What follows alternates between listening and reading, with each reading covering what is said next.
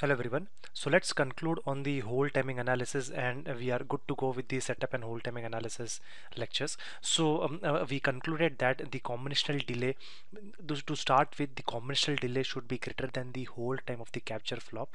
And once the clock network delay comes into the picture, if you see this particular edge, the first thing that we need to do is shift this particular edges that will reach the launch flop and the capture flop by the required amount of time.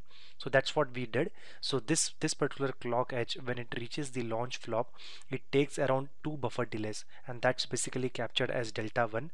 This particular clock edge, once reaches the capture flop, it takes around three buffer delays, so that's being captured as delta 2, and the rest equations remains the same. So if you remove delta 1 on delta 2, for example, if delta 1 and delta 2 are equal, the equation still remains the same. Basically your commercial delay should be greater than the whole time.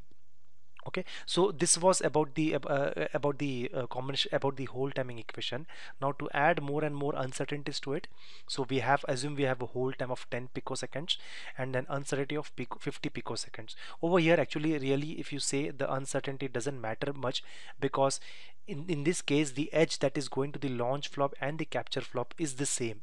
So the amount of jitter that will play a role for the launch flop and the capture flop will be same. For example, if this particular clock edge, let's say, doesn't arrive at 0 but at somewhere at 10 nanosecond, or sorry, 10 picosecond, this will be the arrival difference will be the same for the launch flop and the capture flop, because it's the same edge that is being going to the launch flop and capture flop.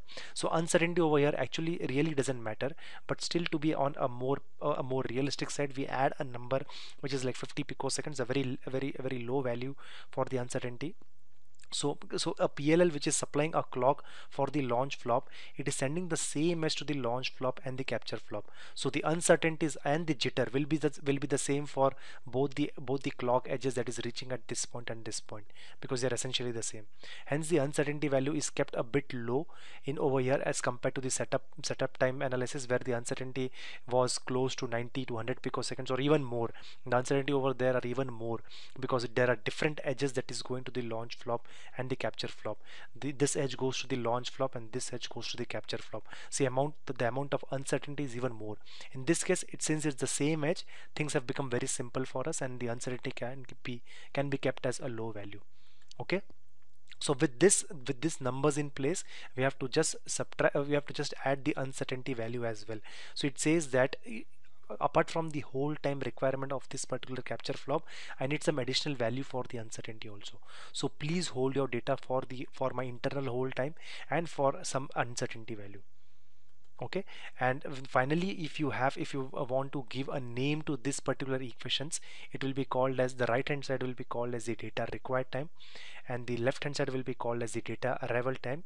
And in this case, the definition of slack will be a bit different. So slack will be said as data arrival time minus data required time, because in this case we expect the data arrival time to be greater than data required time.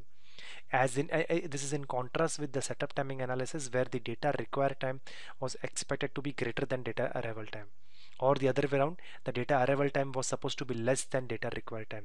Remember, it was the combinational delay theta should be less than t. That was a requirement in the case of setup timing analysis. But in this case, since the arrival time, the requirement becomes a bit different. In this case, the arrival time is expected to be greater than the data required time, and the difference is referred to as slack. And as it is, the slack is expected to be either positive or 0.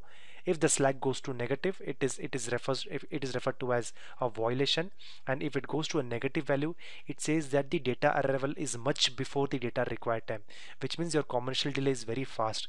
Basically, if this time goes less than the data required time, your delay is very fast and we have to slow down. That's what it actually means.